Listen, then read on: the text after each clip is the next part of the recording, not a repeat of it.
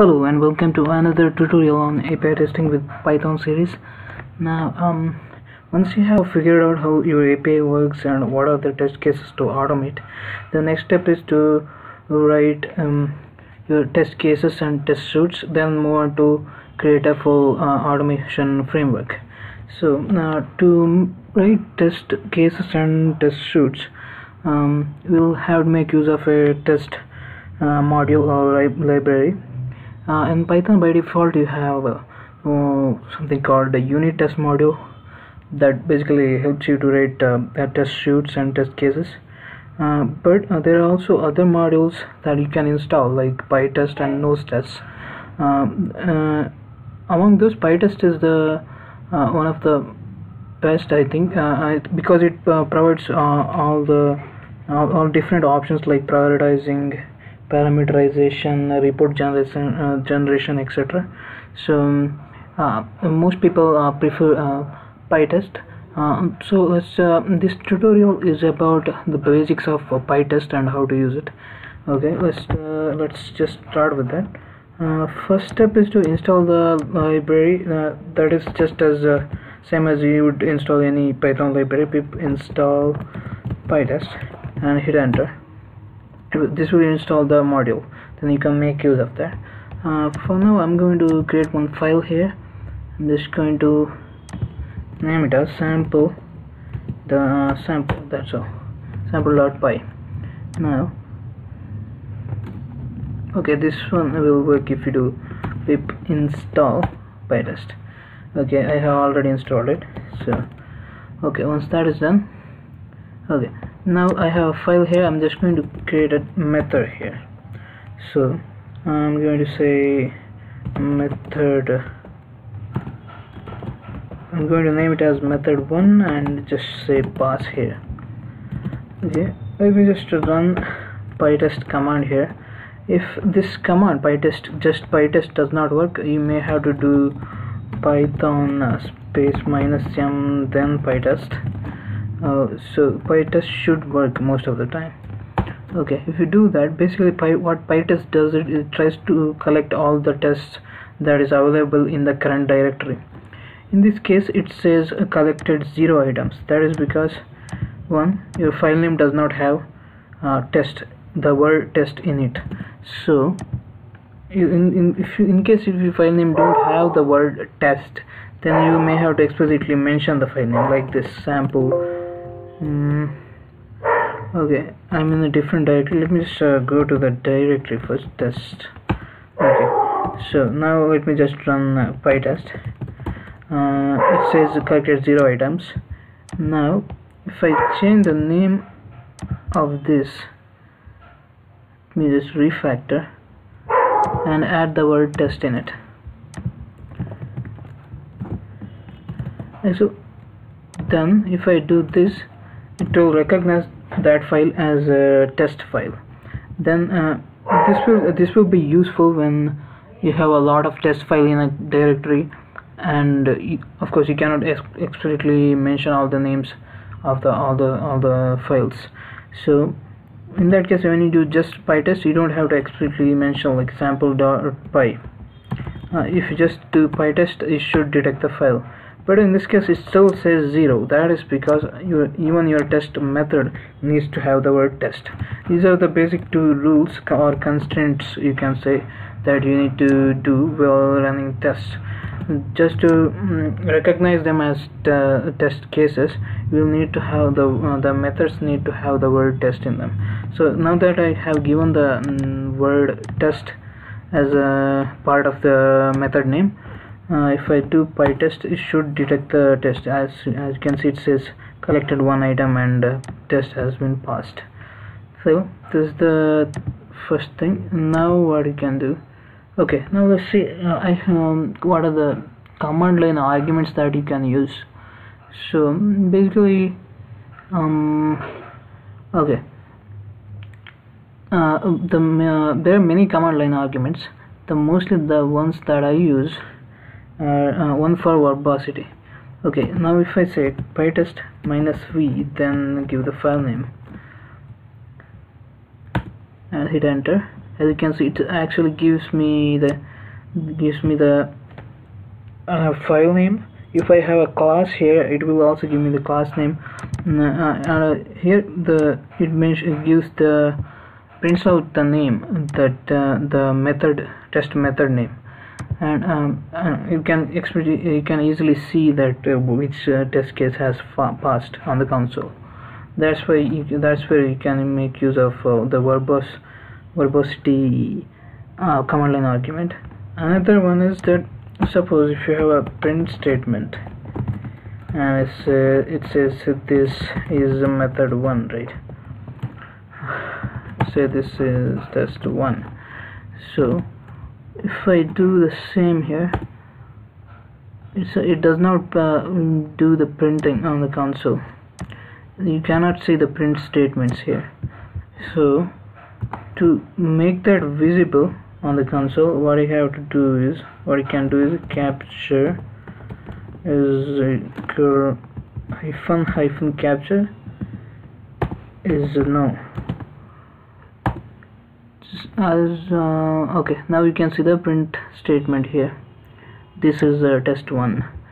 So these are the mainly two command line arguments that I use. There are many other command lines available, but these are the two most important ones, at least for the sake of A/B testing.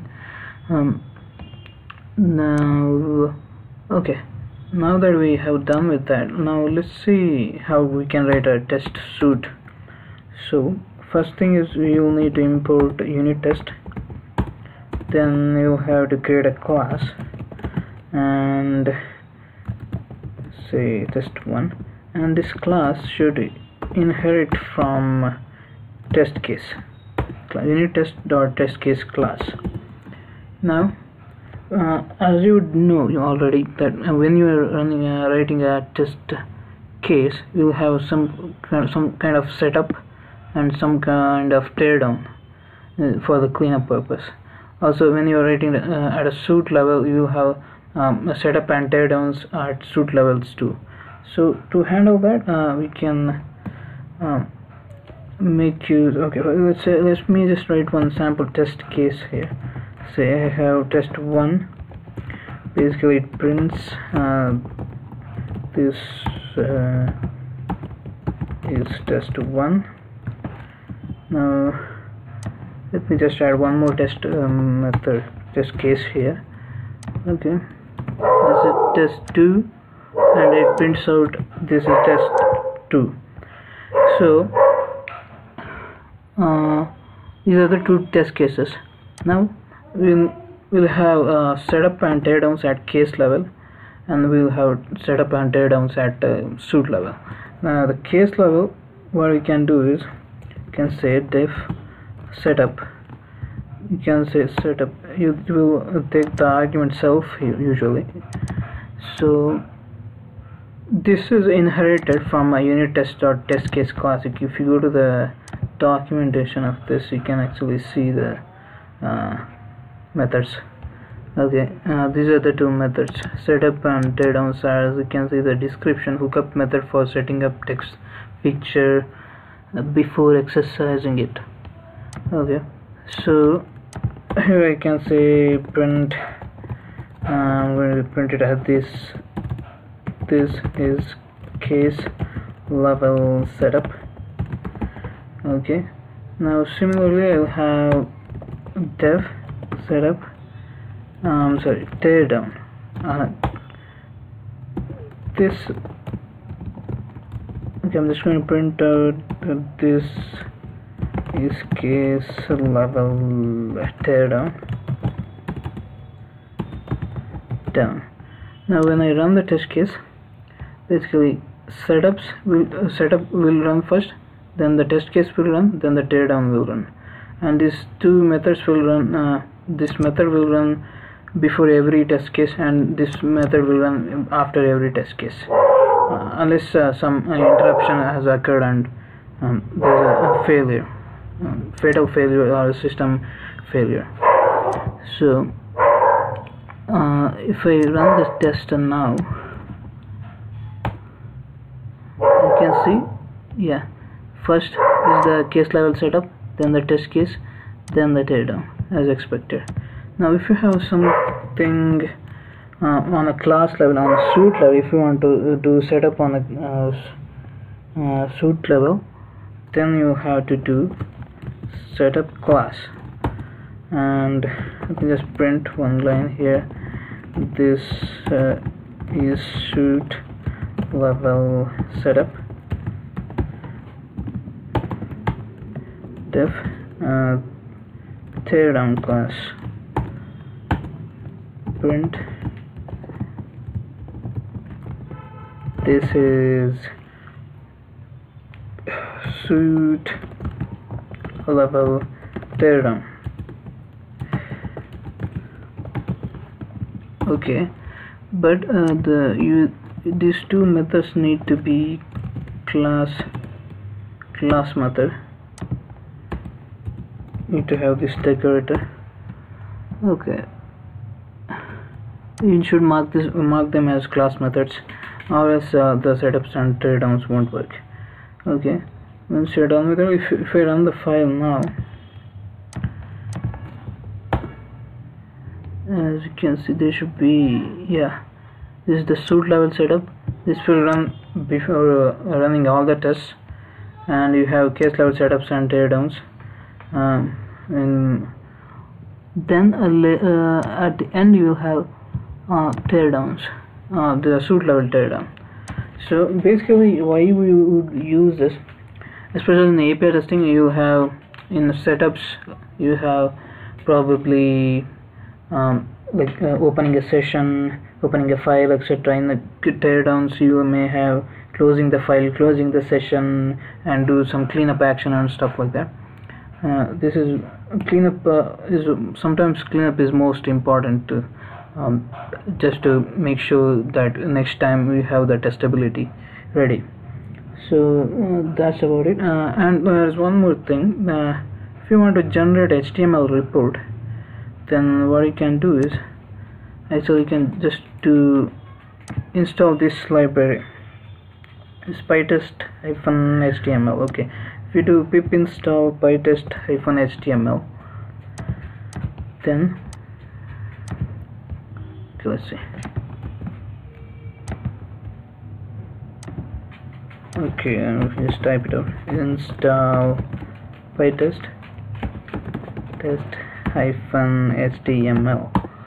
This should install the library. I think I already installed it. Okay, install. Okay, I have already installed it. Once you do that, if you want to generate the report, all you have to do is Pytest and pass this argument as extra, --html equal to the name of the HTML report file. So if I just do that, let's say Pytest, or else I can run the previous command and just add this part, HTML equal to say report.html. This should generate the file. Okay, it says generated HTML file here. If I just open that, okay, this is the report. It actually shows how many test cases passed, failed, and errors, all those things. Okay, this is the basic stuff about Pytest. In the next tutorial, I'm planning to cover some more things like parameterization, ordering of the test cases, and those things.